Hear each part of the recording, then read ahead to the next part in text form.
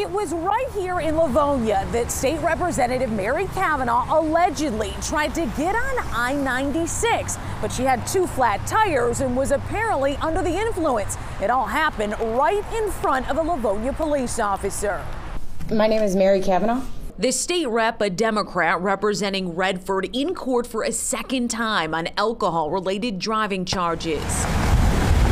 In February, she was arrested pulling onto I-96 near Merriman. A Livonia police officer on patrol could hear her two flat tires, then followed as she swerved on the highway. One tire so bad it disconnected from the rim. During the traffic stop, she allegedly told the officer she didn't know what happened to her car and was coming back from a political party in Lansing. Her blood alcohol level was redacted from the police report. Thank you so much. Thank you.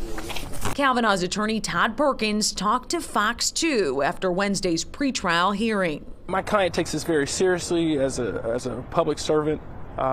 It's important that we all be responsible in our actions and to take accountability for ourselves. In 2015, Cavanagh pled guilty to an impaired while driving charge and served probation. With that on her record, it might be a different story this time. It's something that will be addressed and given consideration with how this matter is disposed of. Speaker of the House Jason Wentworth, a Republican, questioning why he learned about the arrest from the media. He said, quote, "Until today, nobody ever admitted to what happened, hoping it would go away unnoticed. I just hope Leader Lizinski and the Democrat caucus didn't know and try to keep it under wraps." In response, Democrat Donna Lizinski said Representative Cavanagh is facing a serious charge. Our priority is providing her with the support she needs to meet these challenges and stay healthy as the legal process proceeds.